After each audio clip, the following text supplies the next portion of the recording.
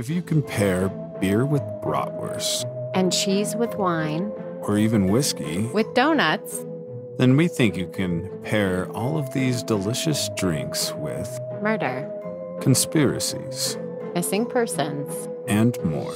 Drink with us as you feed your craving for true crime and creepy stories.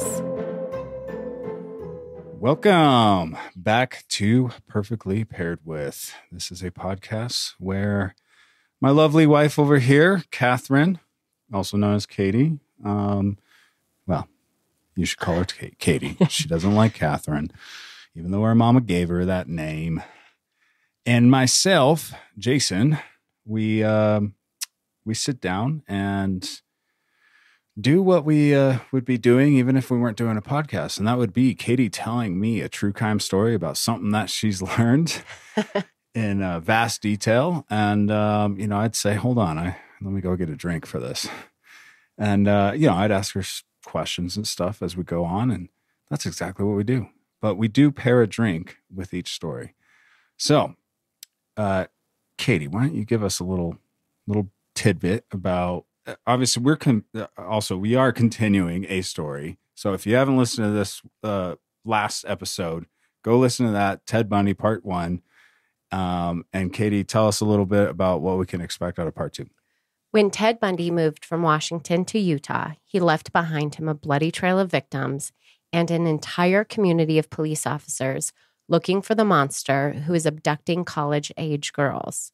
He also left behind him a growing suspicion that the Ted who feigned various injuries in order to lure his victims into a bronze Volkswagen Bug just might be the same good-looking, charismatic Ted Bundy, who had been in a long-term relationship with a single mother, the same seemingly normal guy with movie star good looks, who just so happened to be friends with the writer who is collecting information about the missing college-aged girls.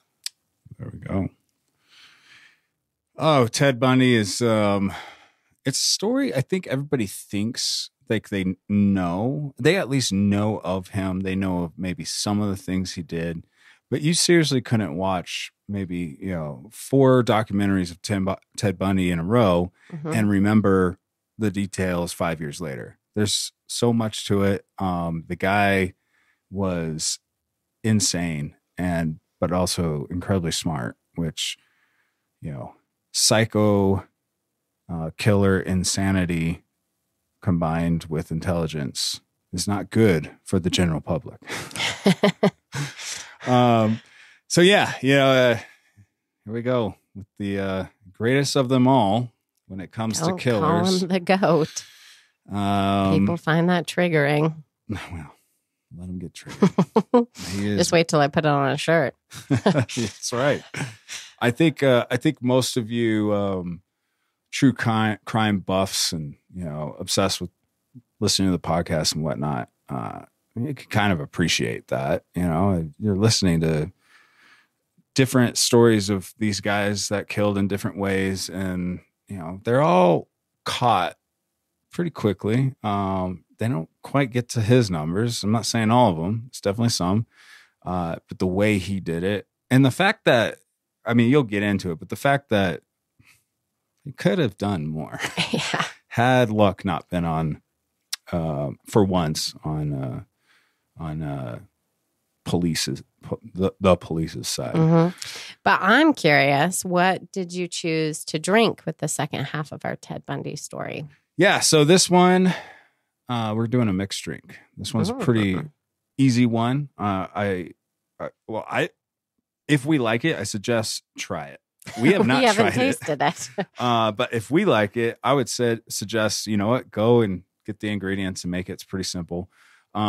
This drink is called Deathrow. Which is absolutely fitting, considering this story will end with Ted Bundy living many years on death row. And I knew that. I knew we'd get to death row with him. And I thought, that just makes sense. So this drink was created by a woman named Monica Carbonell. And she posted to a website called Liquid Culture. So if you want to check out why she made it and all the different things, maybe ingredients, we'll post it on our Instagram. Go check out liquid culture. So Death Row, just real quickly, it's a combination of blanco tequila, Campari, which you don't see in a lot of drinks. No. That's why that gives it that red. Fresh lemon juice, simple syrup, and get this, IPA. What the heck? So finally, I might have found a way to get my wife to actually enjoy an IPA or part of an IPA. So to you and to Death Row. Death Row.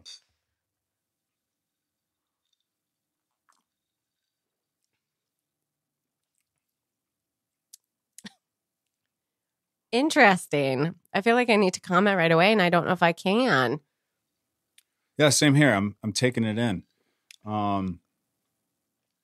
It tastes like grapefruit juice. Yeah. Like I'm having a moment where there's no grapefruit it feels like I'm drinking grapefruit juice. There's no grapefruit in this. Like I feel like it's Even a the Saturday IPA. morning at 6 a.m. and I'm squeezing grapefruits. Zero IPA flavor in it. Yeah. That's what I could think of is grapefruit. Oh my goodness it's really gracious. good. It's really good. I like it. It's very refreshing. Oh, it's super refreshing. Definitely for our hot muggy day today. This is perfect. I'm so completely confused by this beverage. Oh, that's crazy. It's grapefruit juice. Yeah. And we used An incredibly unhealthy grapefruit juice. that will make you feeling better after you drink it than when you started. Yeah. I'm assuming. I used one of my favorite IPAs too, the Insane Rush by Bootstrap. Holy smokes. And what you is can't happening? taste it at all. That's I don't great. even know. She did say like you have to use an IPA for this and a hoppy one. That's why I chose that one because I was like, I would like to call her and ask her why the heck she came up with She said if you this. use a light beer or an ale, it'll mess up all the flavor. That's amazing. That is lovely. She is like a mixologist. Yeah, something like that. She labels herself on the website. So yeah, go check her out. Liquid Culture. Look up Death Row. I'm digging it. Well, a drink that's surprisingly intriguing called Death Row is absolutely perfectly paired with a story about a man who is unsurprisingly intriguing who will wind up on death row. So in the fall of 1974, Bundy started studying law at the University of Utah. But this new life did not drive out the old Bundy or his murderous compulsions. On October 2nd, 1974, 16-year-old Nancy Wilcox left her home in Holiday, Utah to buy a pack of chewing gum. She was wearing blue corduroy pants and a, I'm sure, very 70s blouse. Nancy was last seen riding in what was described as a yellow Volkswagen. The man driving the bug could not be identified by those who saw her riding with him. Bundy confessed to killing Nancy shortly before his execution, but Ted could not remember where he left her body. So, to this day, Nancy's remains have never been recovered. Then, on October 18, 1974, 17-year-old Melissa Smith, who had enjoyed an evening with her friends at a pizzeria parlor in Midvale, Utah, left the parlor around 9:30 p.m. and started her walk home. But she would never make it. A deer hunter would find Melissa's nude body 9 days later on a hillside in Summit Park. Melissa's cause of death was determined to be multiple blows to her head, which caused severe brain hemorrhages. She had also been raped and sodomized. One of her stockings was found tied around her neck, indicating that at some point during the attack, she had also been strangled. Melissa was another victim whom Bundy would confess to abducting, raping, and murdering just days prior to his execution. Next, Bundy would find 17-year-old Laura Amy. She would become his 11th known victim. After celebrating Halloween at a party, Laura left shortly after midnight on November 1st with the intention of hitchhiking home, the perfect prey for an unassuming, handsome man driving a VW Bug. It would be Thanksgiving of that year that Laura's remains were discovered. Again, Bundy would confess to that rape and murder. On the same day that Laura's remains were officially identified using dental records, Bundy would finally make a critical mistake. On the 8th of November, 1974, Carol Duranche, found herself browsing shelves in a bookstore at her local mall. It was in that bookstore that she was approached by Ted Bundy, who identified himself as a police officer. Fake officer Ted Bundy told Carol that someone had tried to break into her vehicle. But when Carol followed Ted to her car, she would realize that nothing had actually been taken. What's more, the man who is alleged to have been a police officer smelled a lot like alcohol. And instead of driving a police cruiser, he was driving a Volkswagen Bug. But despite all of these red flags, the authentic-looking badge used by Bundy seemed to keep Carol's concerns at bay. Now, I do want to mention and discuss that Bundy himself would admit to being rather intoxicated during most of his attacks, which is just incredibly curious to me. Was it that he needed to build up liquid courage, or the monster that was the serial killer only came out when he was drunk? Or I just don't know. It seems so counterintuitive for somebody who so clearly enjoyed and was so skilled at the act. Why would he want to participate through a haze of alcohol? If I had to guess, maybe a little bit of both, building up a tiny bit of liquid courage. But I would just imagine that the alcohol actually brought out the monster. And maybe he drank alcohol to bring out the monster, which could be that liquid courage part of it. There's some people, I mean, I'm sure we all know somebody, or maybe we're one of them, can think of one of our own, where, there's something you do that you don't normally do sober when you're drunk. It can be little things, it could be big things. But I can think of like some funny things maybe some of my friends do. Like if they get to a certain point, it's like inevitably they are and going. Some people mispronounce words when they've had a That's beverage. my thing. They're inevitably going to be, pissing outside on something, whatever it is. Maybe he turns into a murderer. It's just something connected to his story that I've never been able to rectify in my own mind. And maybe that's because my relationship with alcohol is different from his. Hopefully. Yeah. I hope I it is. I haven't noticed you missing weird times at night. I don't understand that notion. No, I don't think I ever really thought about that part, because I did know he was quite a bit of an alcoholic.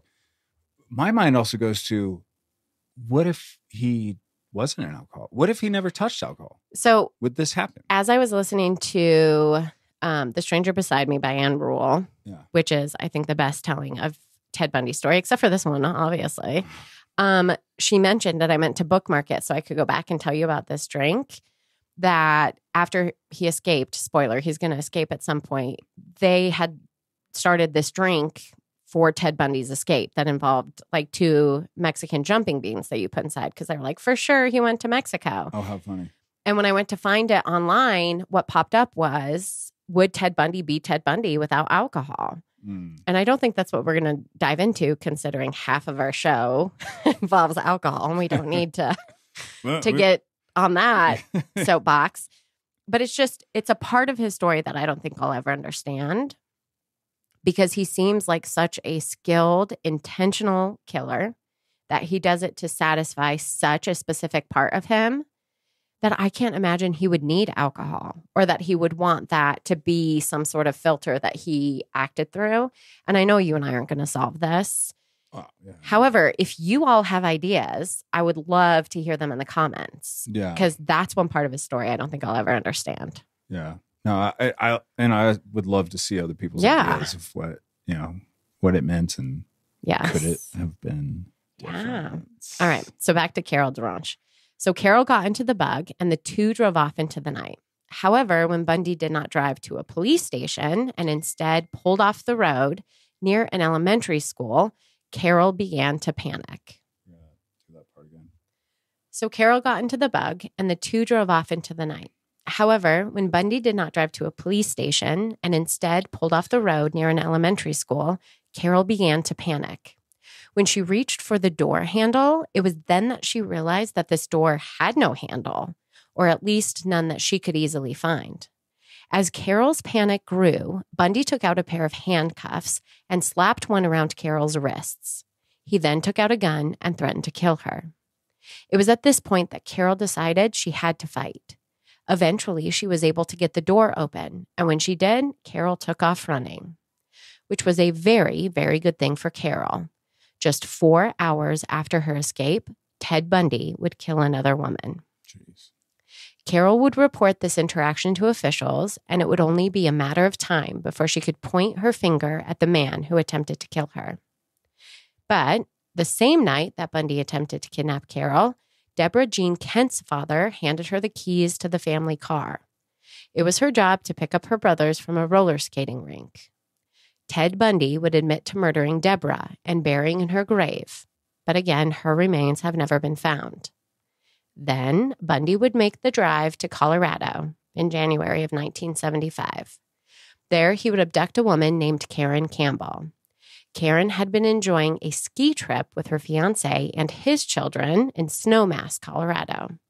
Around 6 p.m. on January 12th, after having eaten dinner out, Karen returned to the Willward Lodge where she and her soon-to-be family were staying. Carol decided to venture away from her group and go to her second-floor room to retrieve a magazine. And she was never seen again.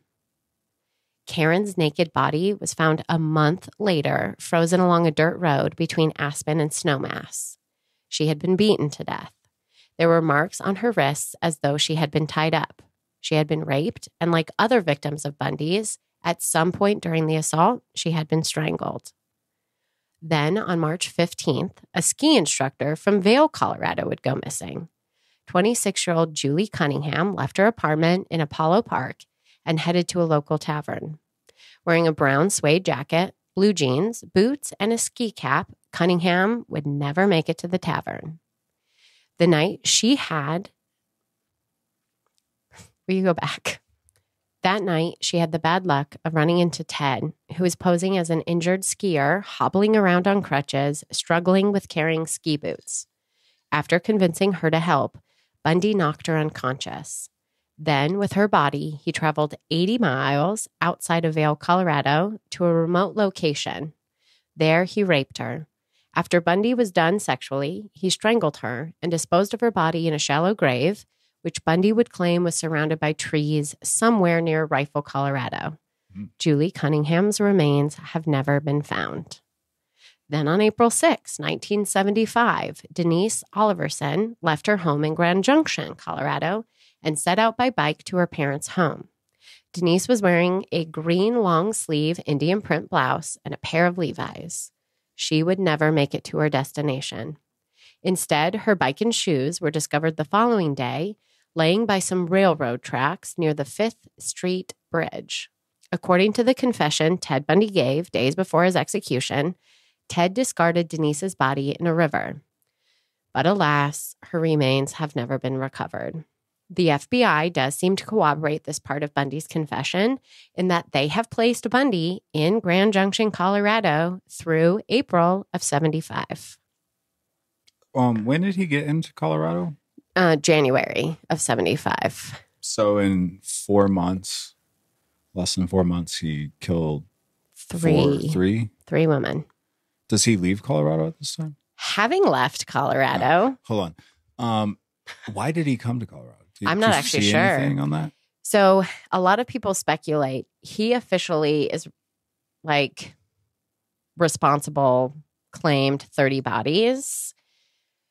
People really think it's closer to 100. He would just get on a highway and drive. And I think that's what he did. And he wound up in Colorado from Utah and spent some time killing some ladies. Those mountains provide great opportunity to hop in and out without anybody noticing. What I can't get over is his first victim is a woman who is at a lodge.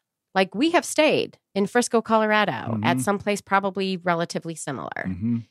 Yeah, and she literally, straight from the 70s. She still is. It is. It's lovely. I want to go back. She literally just leaves her group to walk up some stairs to get a magazine, and he's able to abduct her, never seen by anybody. I could see that happening there. Even now with so many people there compared to then, it's No, I could like imagine. a woman walking to a tavern at night. I can see that. Yeah. A girl on a bike can see that. But a woman at a lodge, he has the audacity to be like, nope, let's take this one. Everything we know about his kills right now, there's nothing there that says he couldn't have, or more likely would have, had a much higher kill number. The only thing is well, actually, no, we'll talk about that later. But during his because doesn't he give all of this information close to his execution? Yes. Yeah. But the way, especially when you look at that first year and the fact that they could like corroborate it with bodies. Mm-hmm. If you need a cough, you can cough. I know. Sorry, people. I'm under the weather. No, she's getting over. I'm here for you, though. She's getting over a cold, but I am.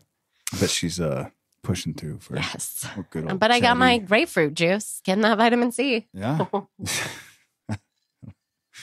There's lemon juice in that. Okay. Vitamin C.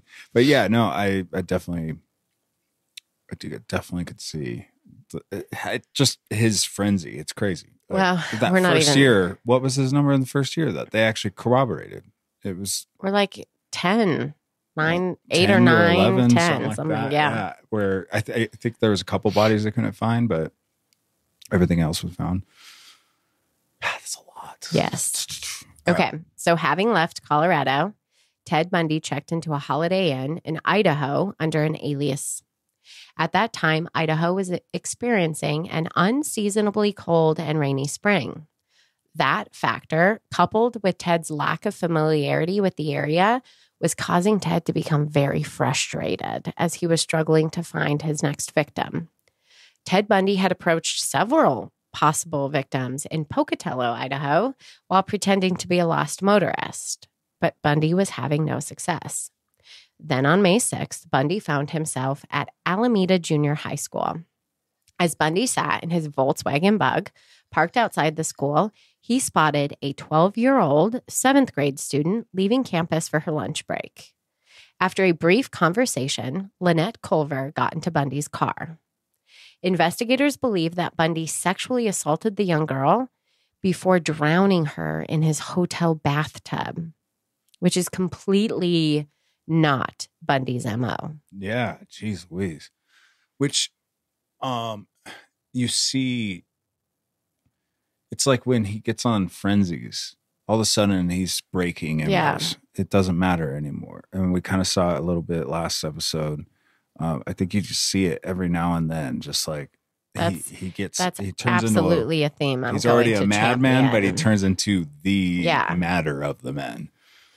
That lives inside his head. Yes, that is lured out by alcohol. Yeah.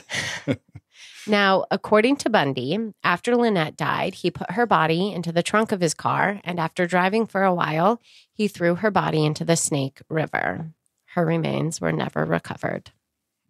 From Idaho, Bundy returned to Utah. It was there in Provo, Utah, that Bundy would find another victim. 15-year-old Susan Curtis had been attending the Bountiful Orchard Youth Conference at Brigham Young University. After a formal banquet, Susan decided to walk about a quarter mile back to her dorm so that she could brush her teeth, like a good Mormon girl would. Later that evening, after she was reported missing, investigators would find a completely dry toothbrush, indicating that whatever happened to Susan happened before she made it back to her dorm. Ted Bundy would confess to killing the freshman girl, she was a freshman in high school, who was a member of the track team, and I added this because I find it fascinating, girls' baseball team in 1975. Sorry, people. They said baseball team? Girls' baseball team. Not softball? No. So... Interesting. I wonder if it was actually baseball. Everything's or if they just true on the internet. Softball team baseball. Now, according to Ted, Susan's body is buried along a highway in Price, Utah.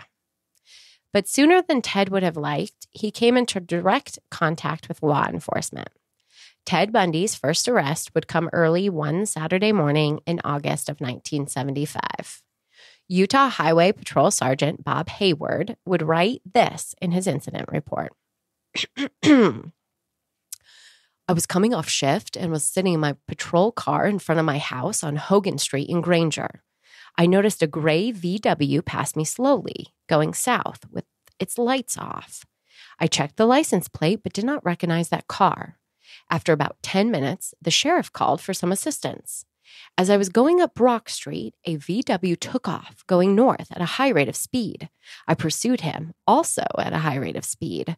I had the red light on when he ran the stop sign, but he just went as fast as a Volkswagen would go. I pulled up on him fast, and he finally pulled over into a gas station. He produced his driver's license, which identified him as Theodore Robert Bundy, 565 First Ave, Salt Lake City. The man was wearing dark pants, a black turtleneck with long sleeves, and sneakers. He said he was lost in the subdivision, but he had been there for 10 minutes, only a block away from me on Brock Street. End quote. Well done. Thank you. You sucked me right into that officer's head. And him writing that. Now, after Bundy consented to a search of his vehicle, the officer found that the passenger seat had been removed and was lying on its side in the back. A satchel was recovered from the floor, and this satchel contained the following items: an ice pick, a pair of nylon pantyhose that had holes cut out as though for a pair of eyes and a mouth, a ski mask, strips of material, and lengths of rope. In the trunk, the officer recovered a pair of handcuffs, and a 14-inch crowbar was found tucked beneath the driver's seat. Wow. Tell me you're a serial killer without telling me you're a serial killer. Look, even if your mind doesn't go straight to serial killer, at least house robber. Well, that's what he's going to be charged with. So Bundy tried to tell the officer and the backup deputy who had been called that he had been at the Valley View Drive-In Theater, watching a movie called The Towering Inferno. Mm-hmm. The only problem with that story was that movie was not showing that night. Oh. So when Ted was presented with this fact, Bundy changed his tune and claimed to have simply been driving around lost. Lost. So you went back to the original thing. So I think the officer put in his notes, like he said he was lost. Yeah, he didn't add that extraneous story that this guy lied and said he was at a movie theater. I'm guessing this is a very small town he's in, because the officer made it sound like how are you lost? Well, the officer was sitting in front of his house, like he had just gotten home and saw this suspicious VW bug, and he was like, I don't recognize that car. Like that car shouldn't be driving around my neighborhood this time of night. And I think that's what prompted him. And then as he goes to leave, I think Bundy got spooked. And that's why Bundy took off. And he was like, oh, no. Yeah. This guy is up to no good. Yeah. Now, Bundy's explanation was not fooling either officer. Bundy was arrested at first for evading arrest, but ultimately officers would add the charge of being in possession of burglary tools. That's a charge? Apparently in Utah, being 1975. In possession of burglary tools. That is so weird. I wonder if they have a list like that they check off. They're like, if you have so many of these, then you'll be charged. Yep. Could you imagine like being like a contractor? Like, yep. Oh shit, I got like 5 of them. Dang it. All right. I got to put Why this do you in. have this mask, I have sir? to put these things because in your car. Sometimes there's dust. Oh man. That's so weird. Well, this arrest would be the beginning of the end for Ted Bundy. With this arrest, connections were being made between the Ted, who is reportedly serial murdering women out of Washington, the Ted, who attempted to kidnap Carol DeRanche, and the Ted Bundy, who had just been arrested with suspicious items in his VW bug driving along a dark street in Utah.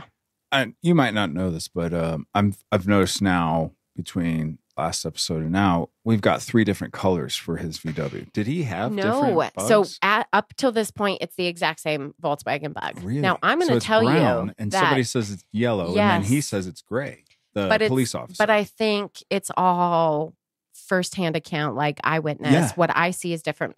Yeah. It's the blue, black dress versus white gold dress situation of the internet circa 2012. I don't see the same colors you see. I don't know if it's that far, but it is the exact weird same phenomena that like you can have multiple witnesses witness one thing and they will like remember something such as colors and stuff different. Now, I will tell you, Ted Bundy had a very weird like attraction to Volkswagen bugs, because ultimately when he winds up in Florida, he will steal another Volkswagen bug, but not the first Volkswagen bug that he sees, because he actually sees one that's like very well taken care of. And like the owner clearly put money into like souping it up. And he was like, oh, I can't steal that. That owner loves that bug. No, he was like, that owner they'll has taken care of that bug, so I can't. But he stole another. You're saying he's I respect. Yes. And he was like, I'm not going to take this person's VW bug because they clearly love it as much as I love my VW bug. Yes, but it's the same bug. Is that your theory? No, or is that this like is what I'm assuming he told Anne Rule this because she retells it in her book. Wow. How funny. No, but he gets all the way to Florida at some point, completely incognito, and homeboy is going to steal a VW bug. Like, come on. Now, despite maintaining his innocence to people like Elizabeth, his former girlfriend back in Washington, and his friend Anne Rule, who was still at the time collecting information in order to write about the missing and murdered women in Washington, Bundy's judicial future was not looking very bright. In October of 1975, Carol DeRoche identified none other than Theodore Robert Bundy as the man who attempted to kidnap her in November the year before. So, after being charged with the aggravated kidnapping and attempted criminal assault of Carol, Bundy would choose to have a bench trial, meaning that he waived his right to a jury. And at that trial's culmination, Bundy would be found guilty on March 1st. His sentence? A minimum of 1 to a maximum of 15 years in the Utah State prison system. But Bundy's criminal justice system woes were only beginning. In October of 1976, after being charged with Karen Campbell's murder, that was back in Snowmass, Colorado, Bundy was moved to Aspen, which is another mountain town in Colorado, where he would stand trial. Bundy pleaded not guilty and decided that he would assist in his own defense. In order to allow him to do so, Bundy was given access to the jailhouse law library. It was this set of circumstances that put Bundy in a very opportune situation. In June of 1977, Bundy would jump from the second-story window of the jailhouse, and after falling 15 feet to the ground, Bundy would flee into the Colorado wilderness.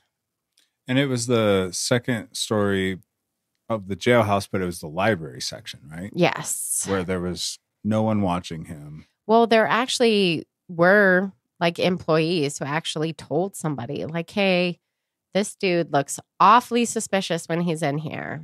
And nobody actually saw him jump out the window, right? Like there was nobody in the room with them when he did it. You know, that's a great question. I actually think somebody was in the room. You do? I do. I've always heard it that nobody was in there. And I'm assuming somebody would be in there watching. I don't know, but he was able to jump out a window. Nobody's stopping him. Well, he was able to get like away and into like the Rocky Mountain wilderness where he survived for several days. Like he told grand tales about how he like broke into cabins and like took a shotgun and was hiding like 15 yards away from people looking for him. Which is totally plausible. Knowing the Rocky Mountains and how they work, there's tons of cabins where people own the cabin, but they're not there year round. I just don't think Bundy was as badass as he tried to present, because after realizing he was not made to survive in the wild, Bundy actually returned to Aspen, where he stole a car. But after running into a police checkpoint set up to find the escaped Ted Bundy, he simply turned himself in. That's where it ends? No. Well, for the time being. For the Colorado escape? Well, No. After being taken into custody, Bundy would be sent to Glenwood Springs, Colorado. And on June 15th, 1977, Bundy would add escape, burglary, and felony theft to the mounting list of charges he was facing. And through it all, Bundy maintained his innocence. It would take Bundy 6 months to lose enough weight to escape through a light feature in the ceiling of his jail cell. Thanks to the books and other items under his blanket on his cot, Bundy was well on his way east before anyone even noticed he was gone. Oh, my gosh. So twice he escaped in Colorado. Do better, Colorado. Sorry for coughing into the microphone. I choked on my death row. All right. So the second one I'm hearing right. And again, there's so many details to Ted Bundy. Like you can't remember them all. Mm-hmm. Because it's been a while since I've watched anything on him. But it was a light fixture. Yeah, and he got real skinny. He got through, I'm guessing he took the light fixture off. Climbed through the hole and got out of the jail. And he had placed books and stuff under his blanket. So everybody thought he was just asleep. Light fixtures must have been different back then. Well, apparently he lost a crap ton of weight. It's still like light fixtures now are like, I don't know, 6 inches wide. It's so like for the hole, yeah, for it to fit into the little box it goes into. Yeah. But yeah, that's impressive. Then after, jeez, I'm sorry, I'm in awe of the goat. Two times in Colorado, twice in Colorado, which is just come on, Colorado, because that's where we live, and I'd like to think that they could keep hold of murder victims. But I wonder when was Supermax? Do you have any idea when that came around in Colorado? Because we have one of the he can't be sent to a Supermax prison until he is convicted. But we're said a state crimes that takes in, and I don't know about then. I don't know when it was made, but we're a state that takes in some of the most notorious criminals, where they send them to the Supermax prison in the mountains. And I don't know. You would think like the rest of the state would take cue on like, what are they doing? But I guess, actually, he can't be sent to prison until he's convicted of a felony charge in Colorado, right? He's not convicted yet. I didn't think of that part. Plus, all prisons are privatized, so it's a business. Only They're as all good different. as the man running the show. Yep. So, after flying to Chicago, Bundy took a train to Ann Arbor, Michigan, where he stole a car and left the cold climate of the North for warmer temperatures in Tallahassee, Florida. In Florida, Ted Bundy had the opportunity to start over. No one in Florida was looking for the escaped man out of Colorado wanted for murder. He could have created a new identity. And if he had been able to stay out of trouble, he could have bought himself several years of freedom, if not remained an uncaptured, wanted killer for the rest of his life. But that peaceful future was not in the cards for Theodore Bundy. As Chris Hagen, Ted tried to acclimate to his new life. He rented a small, shabby room and decided that he needed to find work, preferably something in construction, which I can only assume was because there weren't any ladies with long brown hair parted in the middle working on construction sites. Keep me away from all the females. But this one alias of Chris Hagen must not have been enough for the wanted fugitive, because after searching through the records of graduates from Florida State University, Ted found his next identity, Kenneth Missner, taking him one step closer to the co-eds he sought to hunt. As Kenneth Missner, Bundy lived a very simple life. But after jail, the simple life seemed to fit, at least for a while. The simple beer that he could drink in the evenings was worth whatever he had to trade to stay undetected. Eventually, however, Bundy's old habits began to reappear.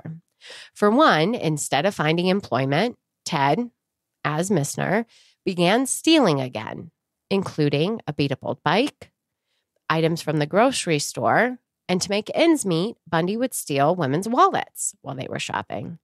Eventually, Bundy crescendoed to stealing multiple cars to get around Tallahassee. So many cars, in fact, that Bundy would not be able to count the number in retrospect. What did he do? Just steal it, drive where he needed to go, leave it off, and go where he needs to go? Yes. And what's the timeline on this? So from when he got into Florida and when he's getting active in criminal activity? It's actually a very short time period.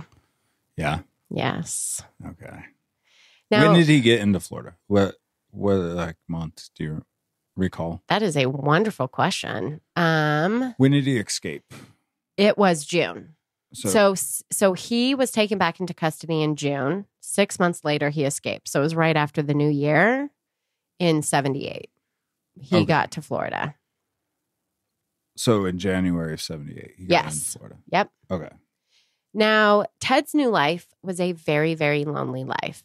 Except for an unemployed rock band who lived down the hall from his small room, Ted could not afford to interact with many other people.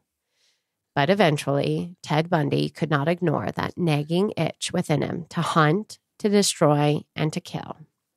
So it was during the early morning hours of January 15th.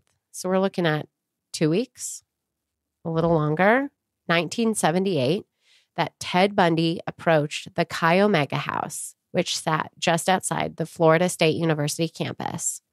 Bundy entered the dark and quiet home through a back door that was accessible through a faulty latch.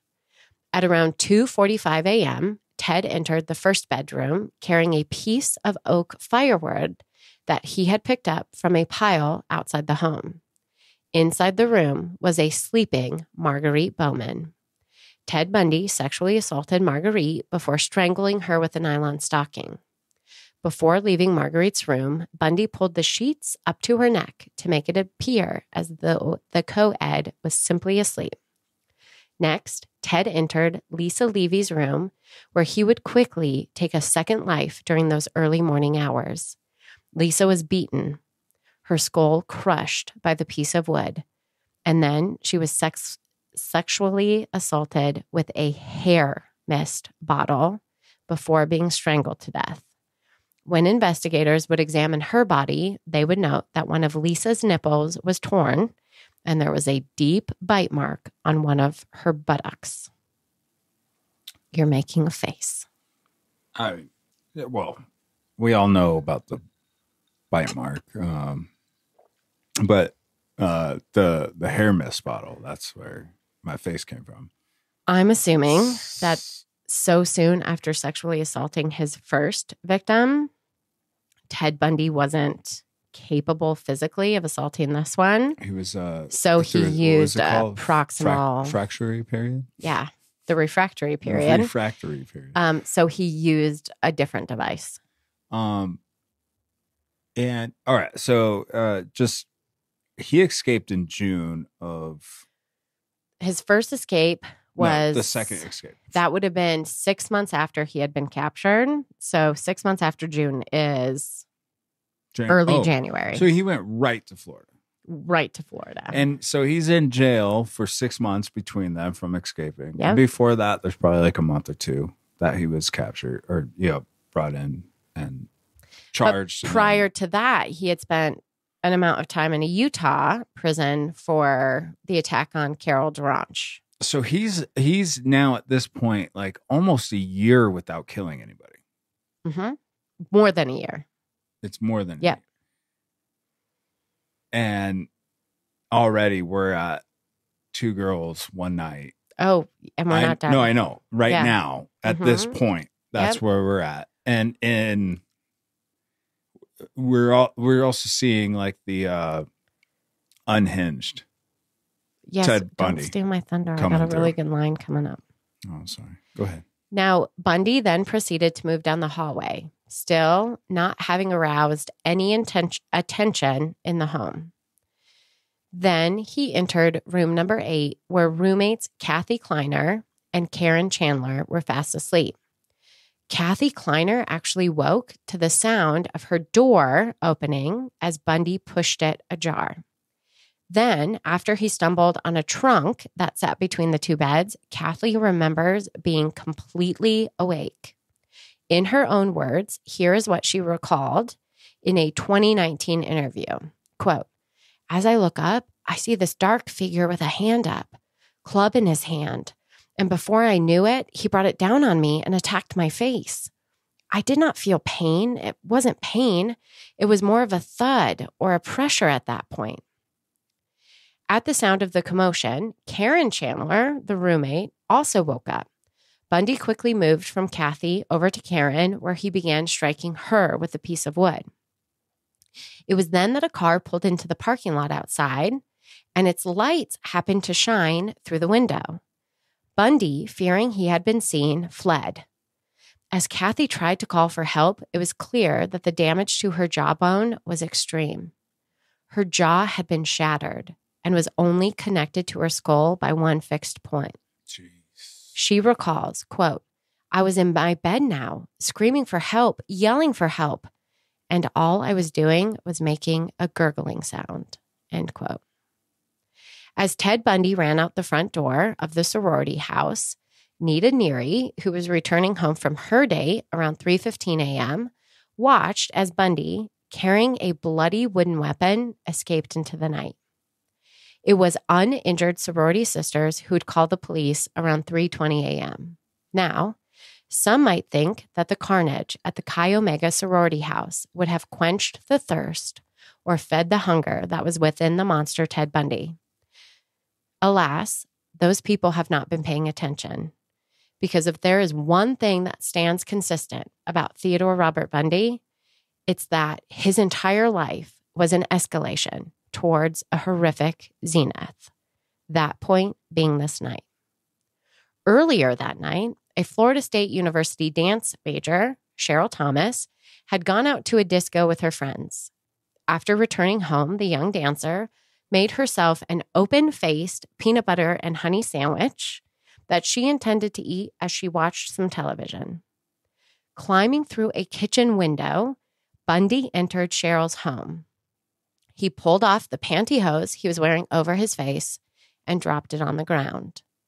In the frenzied attack that followed, Bundy broke Cheryl's jaw and severed a nerve in her left ear. Upon hearing the attack, Cheryl's neighbor tried to call her, and when she didn't get an answer, she called the police. Cheryl was found, left for dead, but breathing. Her injuries, however, would end any hope of a future dance career. And still, Bundy was not done. On February 8th, 1978, 12-year-old Kimberly Leach was at school. That day, she would become the 19th and final victim that we can be sure of. That day, Kimberly had been called to return to her homeroom where she had left her purse behind.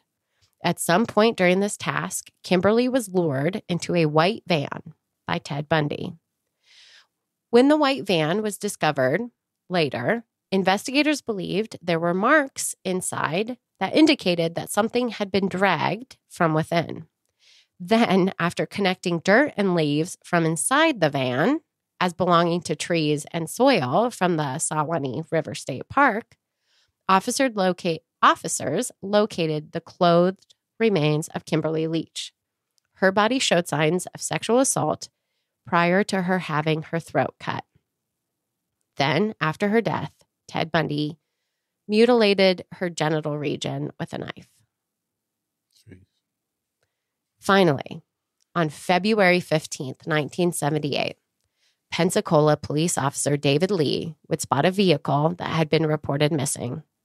Ted Bundy, the driver of this vehicle, was not so ready to give up, and when confronted, would resist arrest, warranting Officer Lee to fire 2 warning shots. And so, Ted Bundy would be apprehended and arrested. Despite Bundy's initial refusal to identify himself, Theodore Robert Bundy would be charged in the Chi Omega murders and attacks. The trial for the murders at the Chi Omega sorority house began in June 1979. Ted Bundy would make the decision to represent himself, and as such, the media became very, very interested. The trial would become the first televised Wait, will you go back? I corrected myself several times. I can get this one. This trial would become the first trial televised nationally in the United States. Nearly 250 reporters from 5 different continents covered the proceedings. Continents, not consonants. I think I said consonants. Now, acting as his own attorney, Bundy seemed to steal the focus of the trial. He showed off his intelligence, his legal expertise, and utmost, he showed off his charm. Being his own attorney also allowed Bundy to cross-examine his former victims, providing Ted with a new way to induce terror to the women he previously attacked. I don't even. I've got a lot of thoughts. I don't want to. We've obviously got a lot of information to go about, but the terrorizing his previous victims that didn't die, like the 2 roommates. Do you think he did that on purpose? Do you think? I think he did it on purpose. Yeah, and do you think he decided to represent himself because he thought that highly of himself, or was he trying to like find another way to escape? I think it was a variety of things. I think he thought himself that intelligent, smarter than everybody else. He could get himself found not guilty. I also think he had a sadistic need to continue to terrorize these women because he couldn't do anything inside a jail cell. Yeah. Yeah. And I remember what I was going to say when it spaced me and I had that long pause. And said I Michael Scotted it and made up something else. So what got him, how did they charge him on the murders at the fraternity? Because at this, like, as far as like where he was caught, Pensacola and all that, like what details were they like tying back to I think that? Once they had him arrested, and it was nobody actually revealed saw that him, right? he was, well, we're going to talk about the evidence.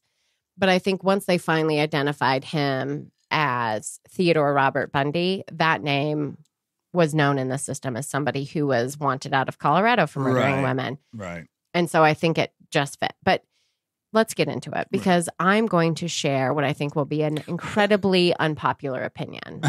Probably. And that is the evidence, like Ted Bundy absolutely did it, but the evidence against him was minimal at best. Yeah. And had our justice system worked the way it was supposed to work, he should never have been convicted. On that. But he still would have gone back to Colorado. Yes, all of that. But let's just talk about the evidence for a second. So there were no fingerprints. There was no murder weapon. We're talking about Chi Omega right now. Yeah. There was a blood type that was recovered. There were fingerprint smudges and even sperm was collected. But all of that evidence proved inconclusive. Now, one piece of evidence presented at trial was the eyewitness testimony provided by Nita Neary, that sorority sister who was returning home from her date, who saw Ted Bundy leave. Now, this sorority sister provided a description and a sketch was created based on what she could provide. Now, I'm just going to ask that you take a look at this sketch, and I'd like you to describe what you see. He's not opening. Okay, I got it open. This was her eyewitness testimony sketch. That's what she saw that night. What do you see? What do you see there? A really amateur sketch of a dude opening a tube door. Can you see any details about his hair? Doorway. He has, it's either a, could be a beanie, could also be a bike helmet. It could be a nylon like stocking that he's pulled up. I suppose. You can't see his hair. Now it looks like he's either carrying a a rolled up newspaper. Yeah. Or some sort of piece of wood. And we can see he has one eye, at least because it's in the periphery. He's got a nose. A real sharp nose. And a mouth. But other than that, are you telling me, looking at that drawing, you would go, oh my gosh, that's Ted Bundy? If I were in law enforcement or a lawyer, I would not even pay attention to this when it comes to the trial. And you have to remember, she is a sorority sister. She's getting home late. It's a dark house. She might be able to see a figure with a cap on and the side of his face. But you're telling me she could pick out Ted Bundy. And I'm not saying that that is any way. So this eyewitness, did she pick out Ted Bundy? Nope. This is what she provided. This is what she provided. They didn't do a lineup or anything. Not that I'm aware of. That's, I don't know. It's weird. Law enforcement gets it right every now and then when they just go off their hunch. You know? No, he absolutely did it. He absolutely did it. But and it's his criminal history that suggests he's the one responsible for this action. But that's not what our justice system is supposed to be about. That's all I'm saying. Right. But when I mentioned before, I said when the police would get lucky, that law enforcement, all of it, justice system, would get lucky to get Ted Bundy. The luck is that Ted Bundy represented himself, because a lawyer probably would have just demolished this. Well, we're going to see what the country felt about him. It would also in a couple pages. Yeah, but a good lawyer, right? Wants his name to get out there and get even Ted Bundy off. Probably could have gotten past this, and I'm just guessing, but his other cases probably didn't have a whole lot of evidence against him either. Yeah. Like, if he didn't represent himself, well, we'll never know, because this and the Kimberly trial are the only trials he actually undergoes. Now, the most damning, the key piece of evidence in this double murder trial was the bite mark left on the buttock of victim Lisa Levy. Now, I am not even going to go into the fact that bite mark analysis has been completely debunked as having no real basis in science, and simply point out that the actual tissue specimens had been lost before trial even began.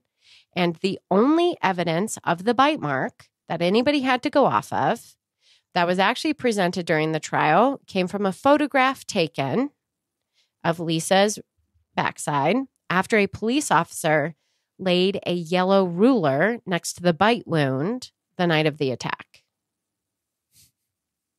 But it completely matched Ted Bundy's. Is this the only case that it's been used? No, bite marks? No. They've done it various times, but as of now, I don't think you would get that through any criminal trial whatsoever. I don't think it's allowed as evidence because it's not valid. I think shortly after this, I could be wrong on this, but I can swear, like probably on the documentaries I've watched on this, that they point that out, like, that's not admissible evidence anymore. No. And that was really all the evidence presented against Ted Bundy at the murder trial. However, it was enough for Bundy to be found guilty and then sentenced to death twice for both murder victims. You think there's something to the eyes of a serial killer that the jury could see? Were they okay? Before I ask that, were they allowed to admit any evidence from his previous charges or mention the previous charges?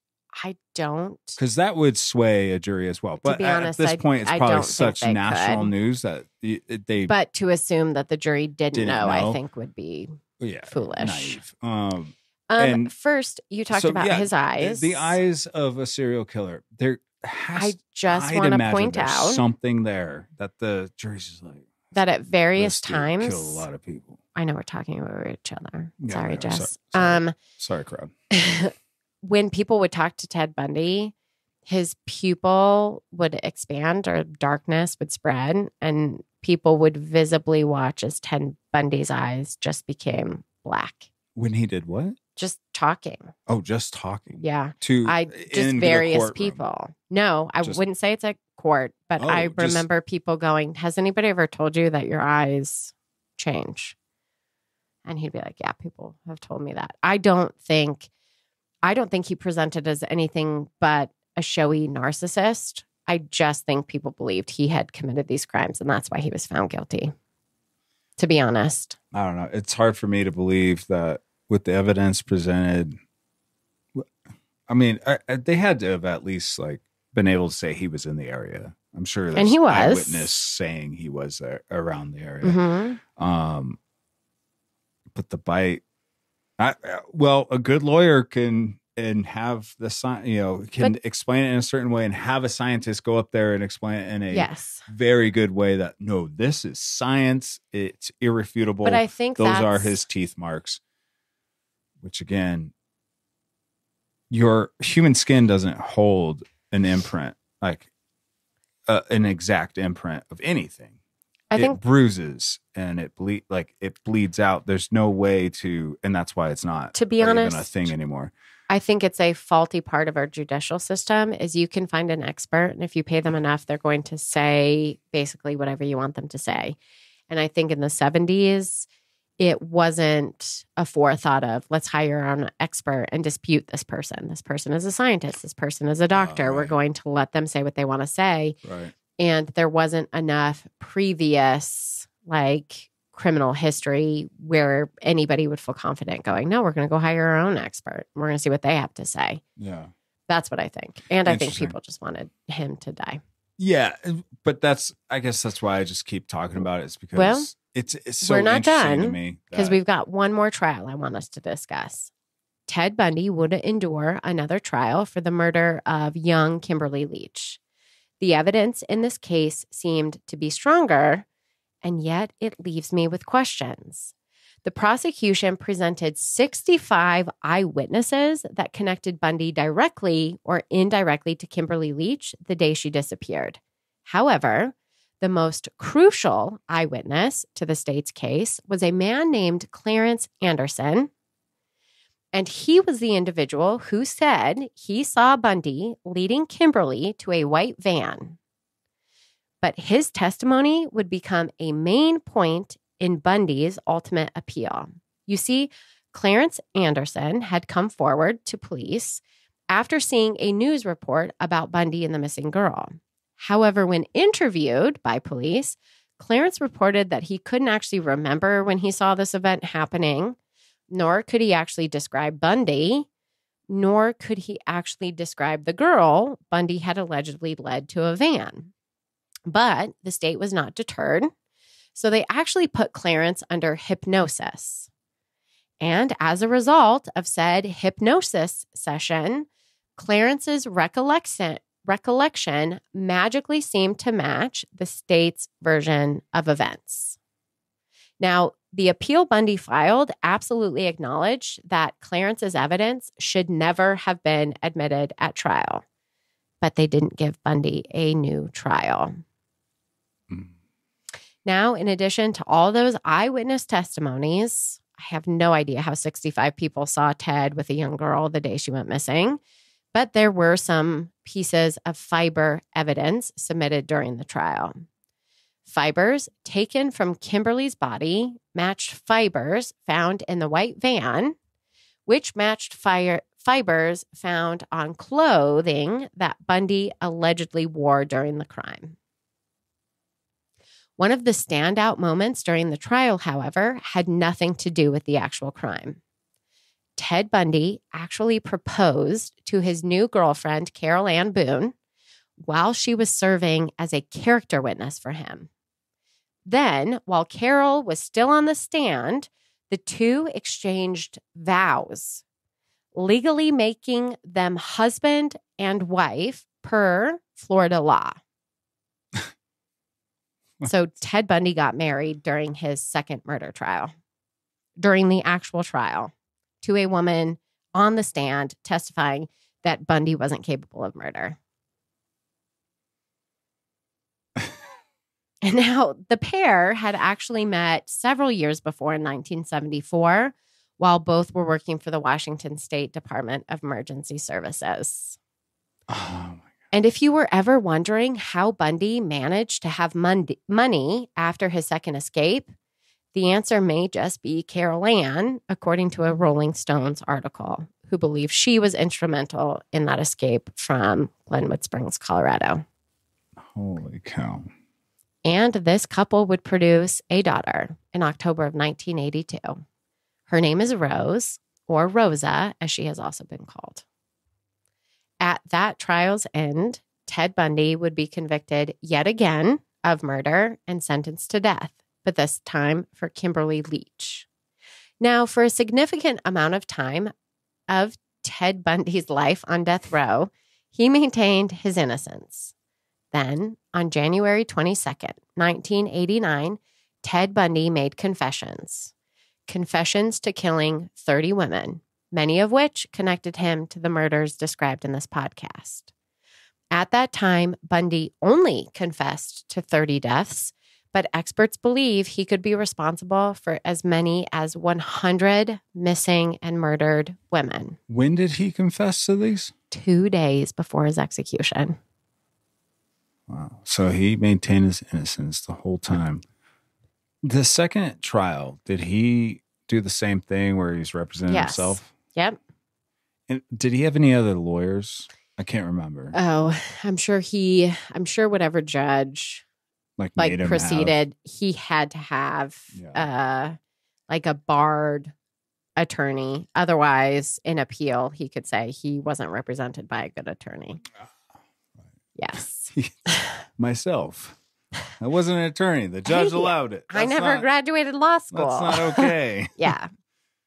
Although you would think that you waive your right to appeal for that reason if you represent yourself.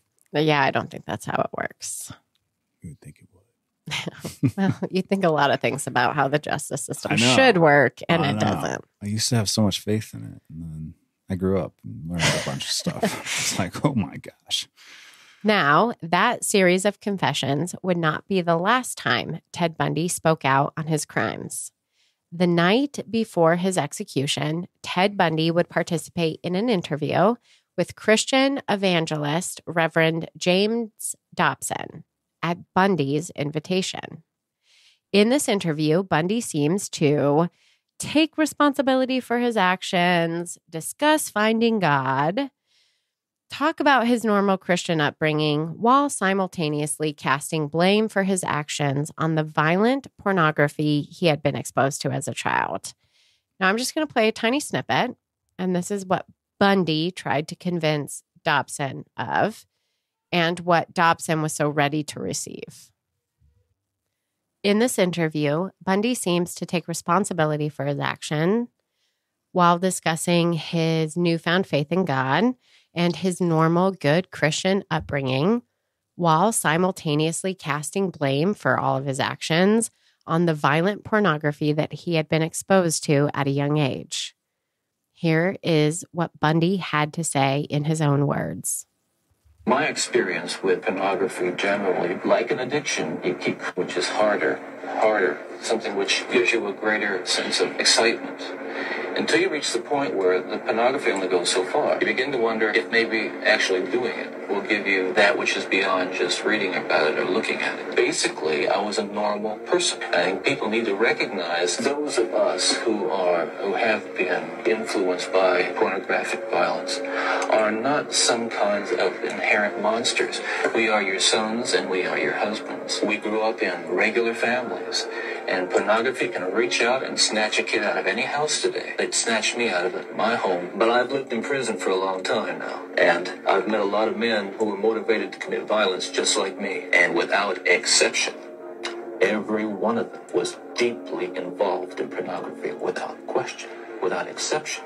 Deeply influenced and consumed by an addiction to pornography. Ted, what would your life have been like without that influence? It would have been a lot better for me and lots of other people. I know that I had lots of other innocent people, victims and families. A life that would not have involved this kind of violence that I have committed.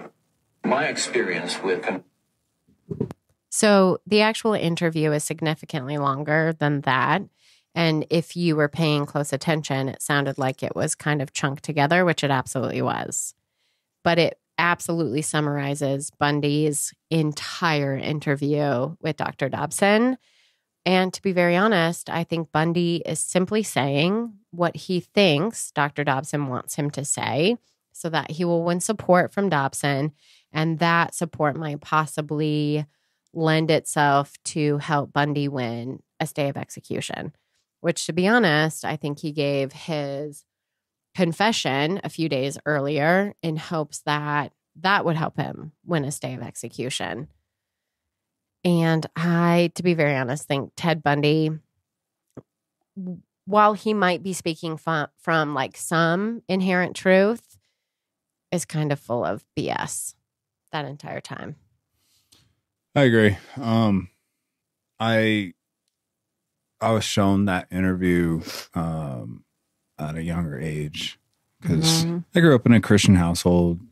Dr. Dobson was very much part of that household, as he was many, many other hundreds of thousands of other Christians. Yeah. And it was it's almost championed as like, oh, God could save Ted Bundy. Yeah. And he could save anybody. But then there was also the championing of the harm that pornography can do. It was the villainization. To mankind. While there is certainly some harm that can be done from pornography,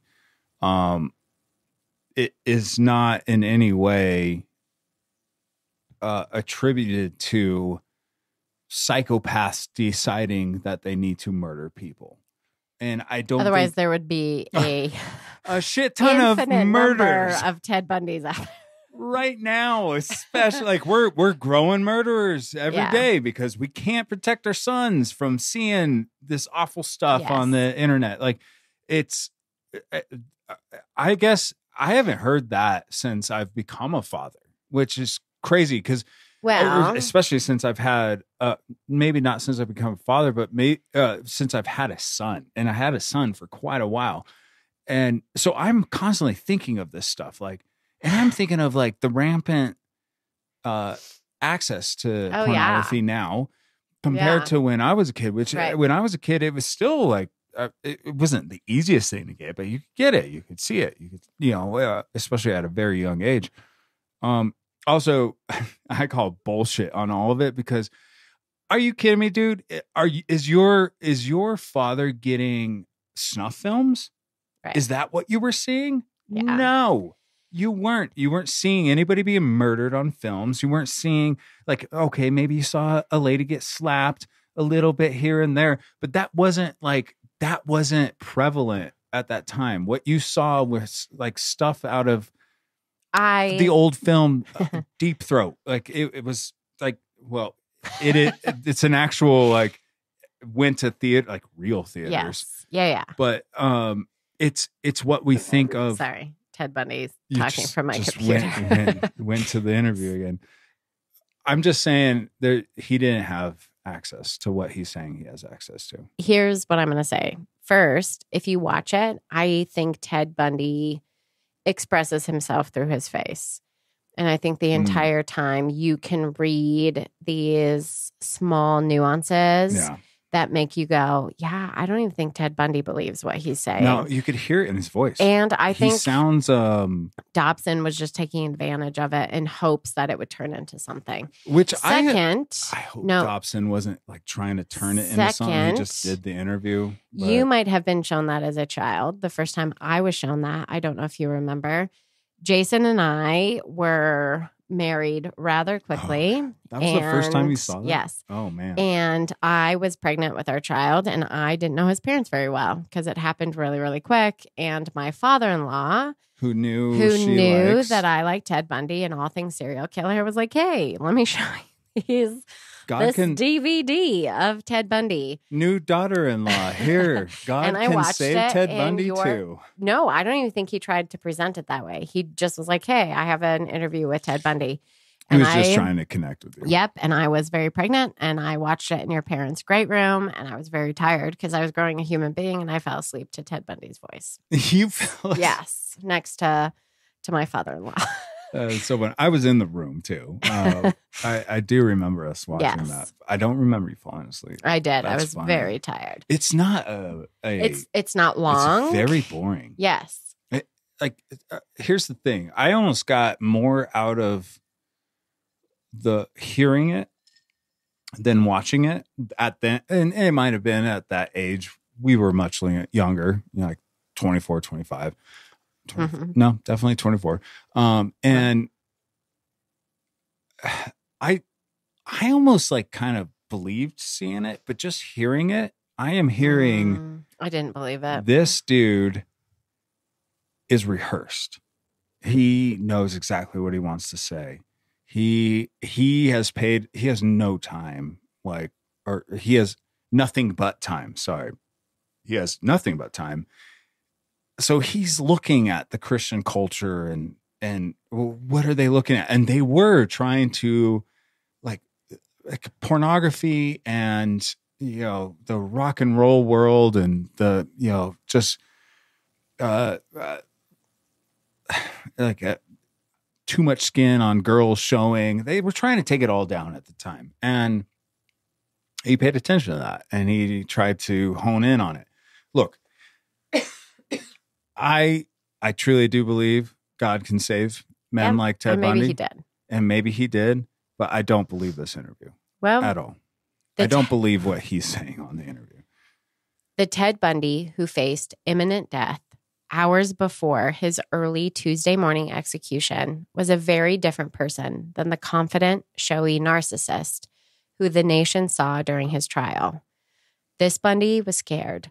He was crying and praying during the hours leading up to his death. In fact, a Methodist minister, Fred Lawrence, would join Bundy in his cell, and the two would pray together. During these hours before his execution, Bundy would call his mother, Louise, not his sister, into coma 2 times to say goodbye. On the other end of the line, Louise would tell him, quote, "You will always be my precious son," end quote. Carol Ann and Rose, on the other hand, had no contact with Bundy the night before his death, as Carol and Ted had divorced later on during his stay on death row. She had moved herself and Bundy's daughter Rose to Washington and had no further contact with him. Now that night at Florida State University, the college community celebrated Bundy's impending death with a cookout, grilling up Bundy burgers and electrified hot dogs, which were consumed under a large banner that read, quote, "Watch Ted fry, see Ted die." And if you recall, it was Florida State, where the Chi Omega sorority house would be one of the last places where Bundy would attack. In Mountain Brook, Alabama, 2 police officers hosted a Bundy queue in support of capital punishment. And these 2 officers sold shirts that read, "First Annual Bundy Barbecue." After refusing to choose a last meal, Ted Bundy was fed the traditional last meal at 4:50 a.m. This meal consisted of a medium rare steak, eggs over easy, hash browns, butter toast with jelly, milk, and juice. However, he did not touch any of it. Then at 7 a.m. on January 24th, 1989, he was led to the execution room where his right leg and head were shaved so that electrodes, which would carry the death-bringing current, could be attached to his skin.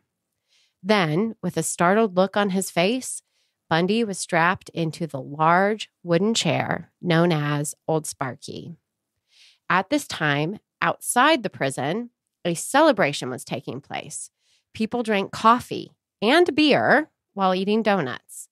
Shirts proclaiming Friday, Burn Buddy Burn, no, Burn Bundy Burn, and Toast Ted could be seen throughout the crowd. The crowd of people who were chanting and singing songs. Inside, Bundy was asked for his last words. And speaking to his lawyer and minister, Bundy stated, quote, Jim and Fred, I'd like you to give my love to my family and friends, end quote. A total of 42 spectators watched behind plexiglass. Then, an anonymous executioner flipped old Sparky's switch, initiating 2,000 volts of electricity to pass through Bundy's body. About a minute later, at 7:16 a.m., the man responsible for so many horrific crimes was dead. Now, Bundy tried to explain his horrific actions by attributing them to the violent pornography he had been exposed to as a child. Then, an anonymous executioner flipped old Sparky's switch, initiating 2,000 volts of electricity to pass through Bundy's body. About a minute later, at 7:16 a.m., the man responsible for so many horrific crimes was dead. Well, that's a lot of stuff that happened there. One thing I thought of going back to him refusing to pick a last meal and then refusing to eat it. And along with some of the other things he did, obviously he prayed with the priest, the wife and daughter no longer talking to him. A lot goes through my mind, but one of them is like, do you think, in your opinion, do you think that he, in not picking a last meal, was in denial that he was going to go to his death? Or do you think that's more of a, I'm okay with going to my death?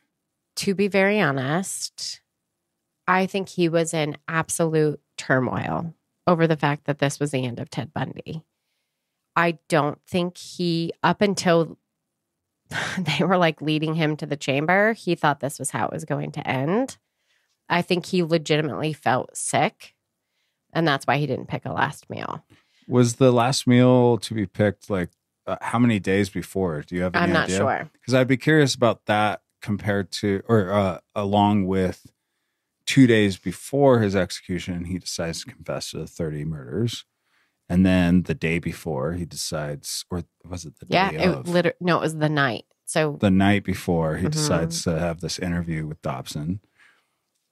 It's interesting because like all of it could be taken as he's accepted his death, so he's going to get it all off his chest. See, and I think it's the exact opposite. I do too, because the pornography thing actually, like, I think throws it off for me completely. It's such a, like, especially it's more of what he says and how he says it that throws it off, because it just, like, pornography then, even now, like, the majority of people are not looking at violent pornography. That is actually it's kind of hard to get.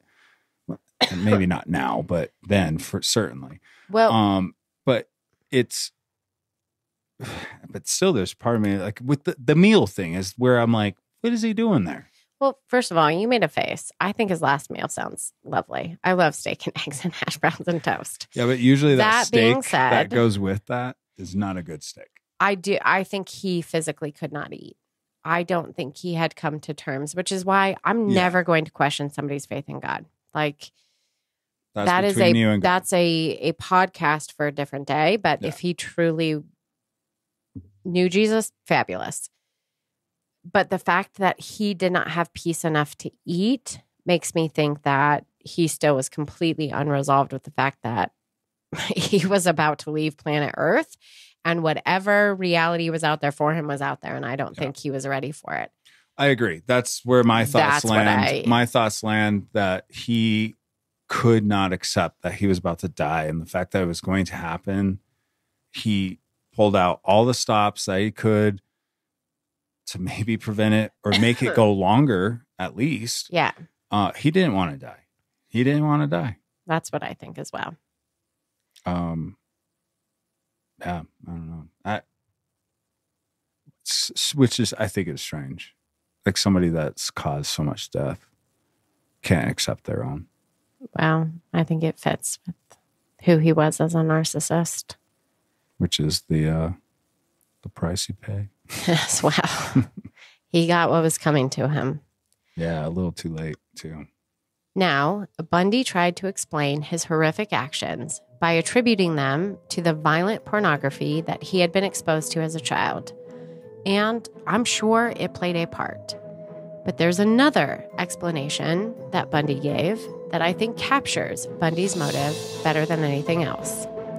At different times, Bundy described the following, quote, "The ultimate possession was, in fact, the taking of the life and then the physical possession of the remains," end quote. And at a different time, quote, "When you feel that last bit of breath leaving their body, you're looking into their eyes. A person in that situation is God," end quote. And maybe it's the simplest explanation that is the most accurate. When asked by a guard why Bundy did what he did, Bundy simply answered, quote, "I just like to kill. I wanted to kill," end quote.